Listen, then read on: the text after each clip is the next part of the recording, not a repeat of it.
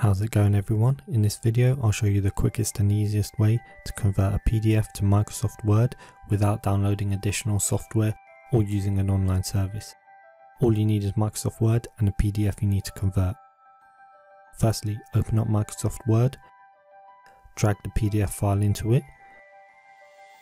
This warning message will appear. It just says the documents will be optimized for text and may not look like the original. Just click OK and the conversion will be underway. That's it. The PDF is now a Word document and it looks pretty good. Overall, the layout has remained the same. If we take a look at the original and the conversion side by side, we can see some differences.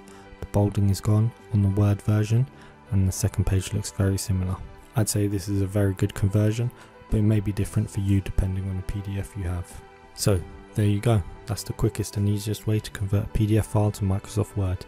Feel free to like and share if you found this video useful, and stay tuned for more videos.